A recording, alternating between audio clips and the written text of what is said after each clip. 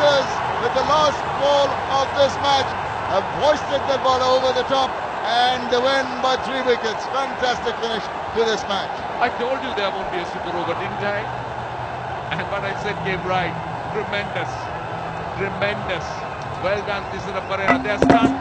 Chittagong Vikings are stunned because Tisara Pereira virtually did the impossible. Rangpur winning by 3 wickets and chasing a fairly decent target. The target of 176 has been chased down, and a 6 off the last ball. Tremendous performance. Rangpur Riders winning by 3 wickets, 180 for 7. And there he goes, the winning stroke. Oh, this is absolutely marvellous. And the loose delivery, really one down the leg side, one long hop for the batsman to put away. That's not good from Taskin Ahmed. He will be sorry for himself and for his team.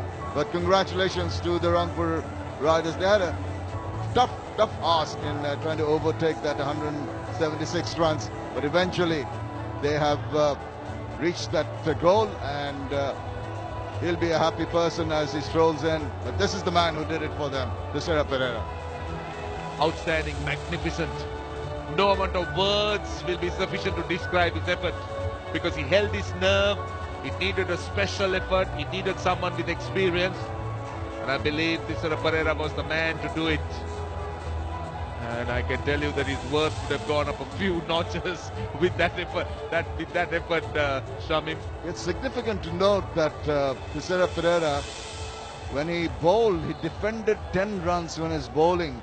When he won the match with the ball, and today he scored 14 runs with the bat. Now he's a man of all seasons, isn't he? And he will be absolutely over the moon. His team will be delighted, and what a person to have in your team, and a very genial person also. Oh yes, indeed. And well, the Sri Lankans will be hoping that there'll be more of those when he plays for the country. And he's been turning it on a lot in the leagues, but he'll need to turn it on even when he plays at the highest level. Not that he's incapable, he's certainly capable of doing that. And I think with his maturity, it's time that he starts doing it.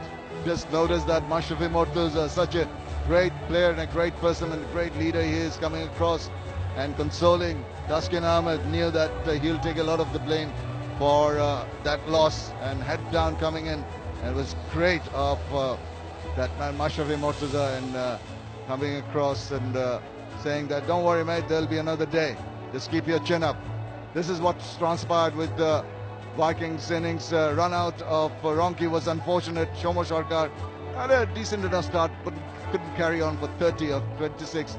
Shtian Ponzil, 68 of 40, had laid the foundation for the gallop later on, the charge later on, which was done to a certain extent by Najibullah, but the man really could not accelerate enough at the end to take it over the 176 mark. But at one point in time, it looked as if it was